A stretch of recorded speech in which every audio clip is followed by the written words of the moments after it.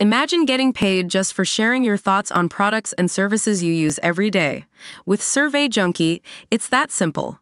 Click on the link in the video description to discover how you can start earning today by taking surveys. Harrison Butker has opened up for the first time about the negative reception of his graduation speech at Benedictine College, and doubled down on the controversial views in it that were widely viewed as sexist. The Kansas City Chiefs kicker attended a gala in Nashville, Tennessee on Friday, May 24th, presented by a Catholic homeschool organization, the Regina Caeli Academy, where he is a board member.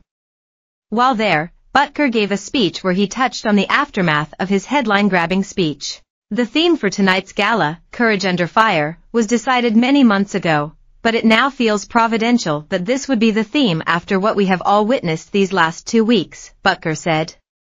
If it wasn't clear that the timeless Catholic values are hated by many, it is now. During his Benedictine speech, the football player specifically addressed the female members of the class of 2024 and noted that instead of looking forward to their future careers and promotions, they should be looking forward to their marriages and birth of their children.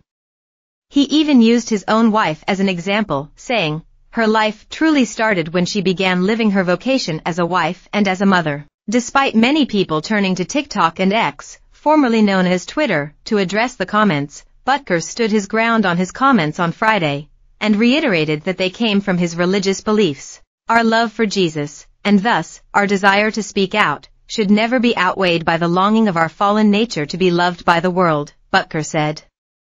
Glorifying God and not ourselves should always remain our motivation despite any pushback, or even support.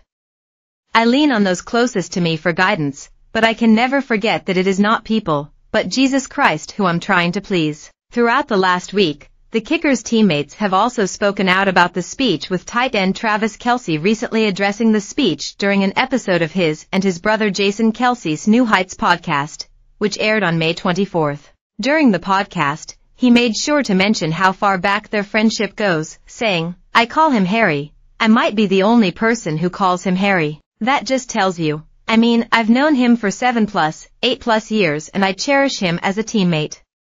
He's treated friends and family that I've introduced to him with nothing but respect and kindness, and that's how he treats everyone." The tight end added that despite not agreeing with what was said in the speech, he wouldn't judge his friend based on his religious views.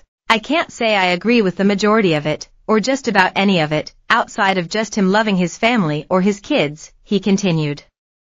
"And I don't think I should judge him by his views, especially his religious views of how he goes about life. That's just not who I am." The team's quarterback, Patrick Mahomes, also mentioned the speech during a press conference on May 22nd.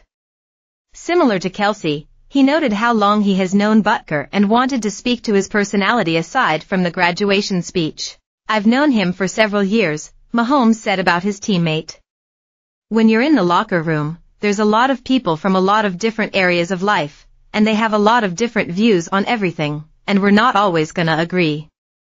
There are certain things that he said that I don't necessarily agree with, but I understand the person that he is, and he's trying to do whatever he can to lead people in the right direction. It might not be the same values as I have, but at the same time, I'm gonna judge him by the character that he shows every single day, and that's a great person." However, his speech also infuriated many with its views about women, with the NFL forced to release a statement declaring that his views are not those of the NFL as an organization. Even a group of nuns associated with the college released a statement declaring that his speech fostered division and that education of women was a founding part of the school's aim. The Sisters of Mount Street Scholastica do not believe that Harrison Butker's comments in his 2024 Benedictine College commencement address represent the Catholic, Benedictine, liberal arts college that our founders envisioned and in which we have been so invested, it reads.